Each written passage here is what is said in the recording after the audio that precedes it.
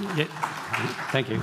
Yeah, it's great to be here again, and we're giving you a bit of an update. There's plenty going on in magnetic.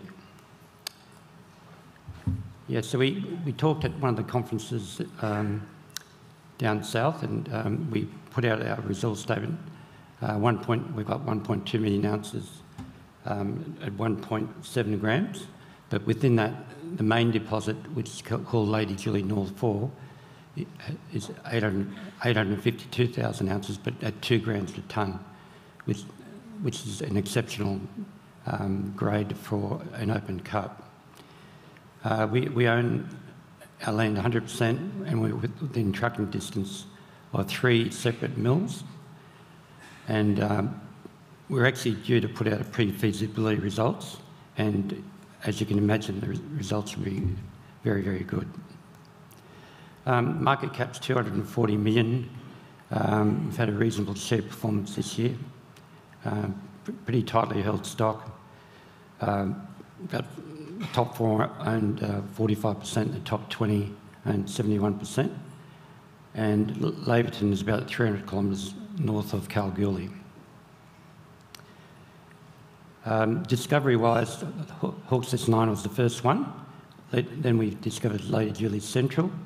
Last but not least is Lady Julie North 4, which was discovered around 2021. Serious amount of drilling. So this is a development story. It's about 150,000 metres of drilling completed. Okay, so location-wise, we actually stay at Laverton. We're 15 kilometres to the south. We're next door to some of the big deposits, Wallaby and Sunrise Dam, but those mills are very close. And this is another map showing those mills. 2 of the mills are less than half capacity, and we're within 10, 15 k's of those 2 mills. So there's an opportunity to do deals, and a lot of these companies are in our data room, if you're not aware. Okay, so H9, it's only 2 k's from Lady Julie Central, and Lady Julie North 4 is a further 2 k's away. Lady Julie North 4 sits on the Chatterbox Shear, which is a major structure, and Lady Julie North 4 is the main thing we're talking about today. The resource that we put out in November, there was a 107% increase from the February resource, and Lady Julie went up by 300% from 200 to 850. So significant increases, and we expect the same moving on.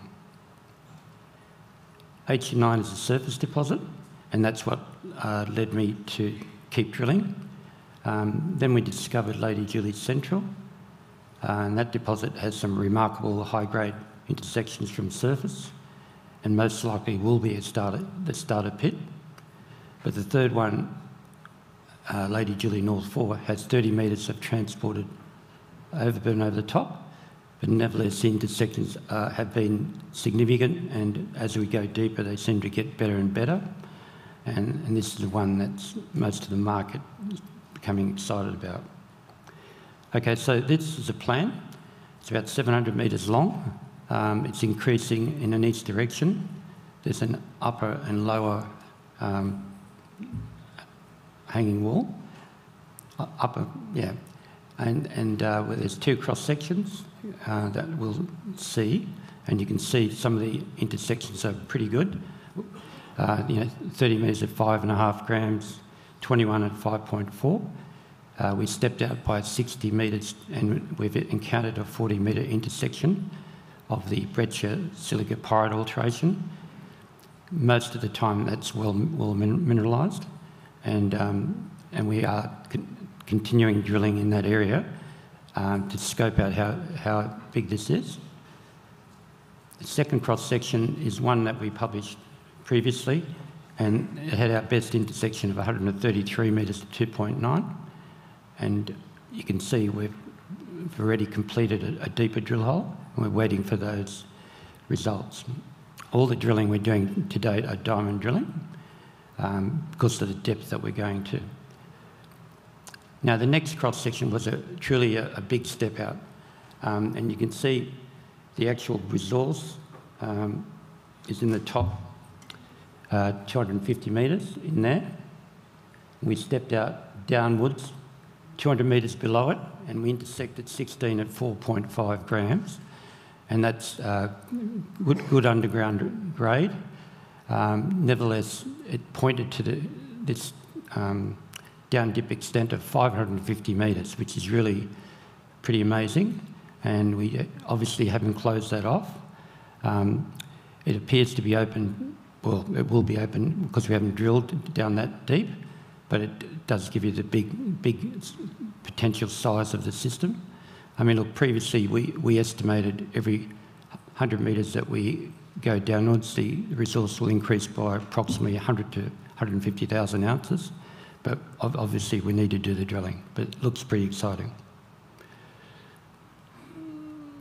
Okay, so this is an interesting map in that we made a comparison between ourselves and many other companies with production or near production as an open pit.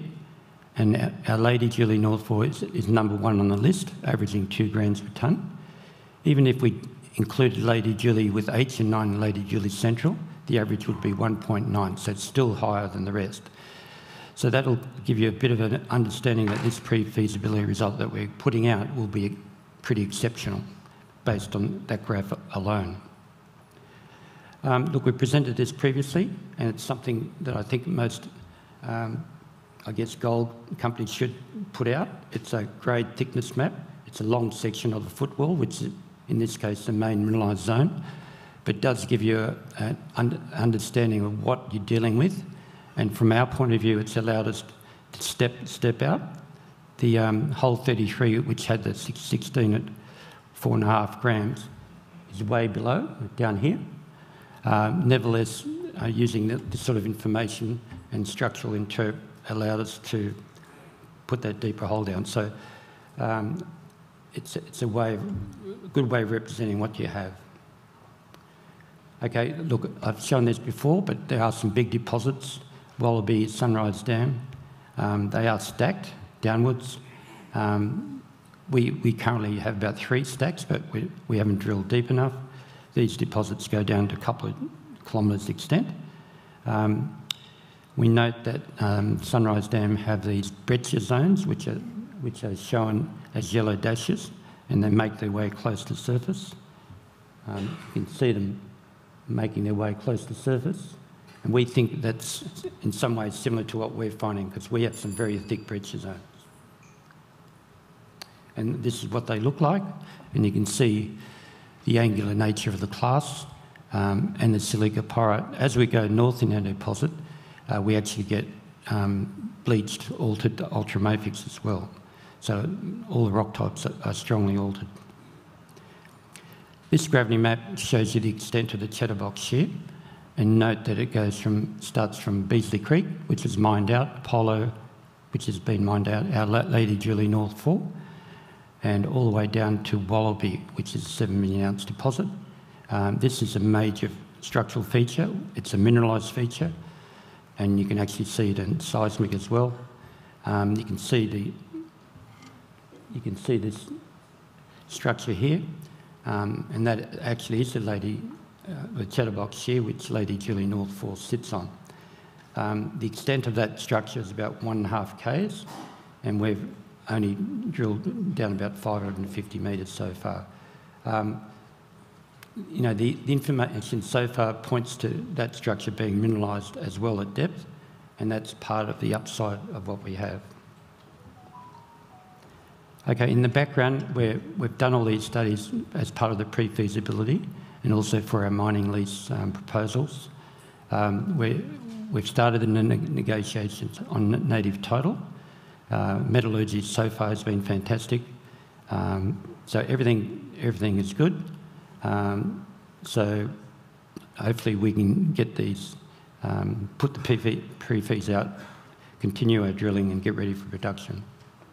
So in summary, we've done pretty well, and we're going to continue our drilling. At the same time, pre-feasibility will show how good it is, and we'll see where we all end up. Thanks very much.